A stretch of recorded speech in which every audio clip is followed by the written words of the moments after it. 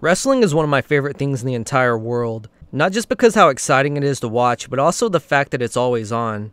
The average WWE fan will watch 8+ hours of wrestling a week, and that doesn't even include pay-per-views.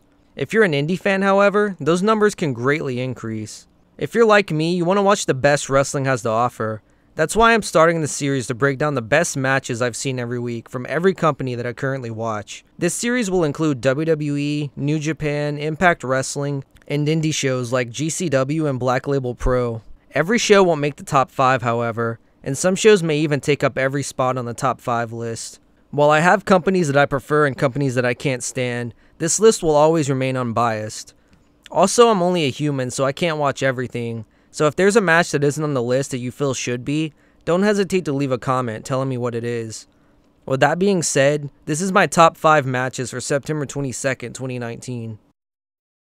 GCW is one of the most slept-on companies in independent wrestling today. While AEW recently signed many of their top stars, this Fatal 4-Way match from the Nick Gage Invitational proves that the company is far from done creating new ones. While the match was sloppy with many of these guys being pretty green, the innovation and offense that these athletes showcased was a spectacle that truly deserves to be witnessed. This match was also a nice break from a night of debauchery and violence. You can't see spots like this and not think that these guys have a future in the business. These guys are lifting the stakes and raising the bar to a level never thought possible. What will wrestling even be like 15 years from now? If the things seen in this match are any indication, then the future of indie wrestling and wrestling in general is one to be very excited about. On the opposite end of the spectrum, we have Monday Night Raw knocking it out of the park this week with many shockingly great matches. Rey Mysterio is undoubtedly on his final run, as he has been for many years now. He is one of the very few veteran wrestlers that can still go like he's still in his 20s. And while WWE has tended to hold Rey back in the past, this match was not an indicator of that whatsoever. Rey and Cesaro tore the house down this week in a match that didn't even need to be as good as it was. Also, Cesaro has never reached a brass ring, but as far as I'm concerned, this man has proved himself many times in the ring already.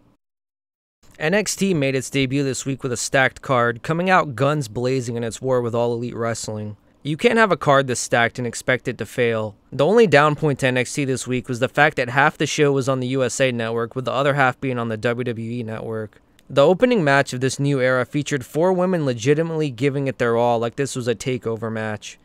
Bianca Belair, Io Shirai, Mia Yim, and Candice LeRae. Pretty much every woman in this match had their moment to shine. NXT is still the top place in the world for women's wrestling, even if many of the women have moved on to greener and drier pastures. Also, Candice LeRae finally getting a women's title shot is the cherry on top to this already great match. The first hour of NXT started off with a bang, and the final part ended with an explosion. The feud between Dream and Strong ended in a match worthy of being on the new era of NXT. This match was almost like a reminder that even though this is a new era of NXT, this is still the same NXT that we know and love. With false finishes and the heartbreaking defeat of Velveteen Dream by the Undisputed Era, this was a big stakes match that felt important and had the ultimate payoff. The thought of getting to see matches like this every week on NXT is very exciting, and something I'm definitely looking forward to. Baron Corbin isn't my favorite wrestler. He's probably not even in my top 50 or even 100.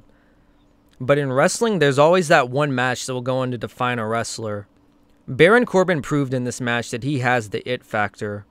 The tension, the big fight atmosphere, the reversals, and Baron doing moves that we've never even seen him do before.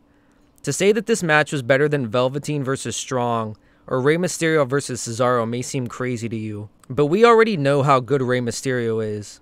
Baron Corbin broke through the glass ceiling this week, making me invested in a match that I honestly didn't give 2 shits about. This match was Wrestling 101, with a piece of shit heel that everybody hates taking on an underdog. This match was essentially Triple H vs. Daniel Bryan at WrestleMania, just on a lower scale. We need more performances like this on Raw.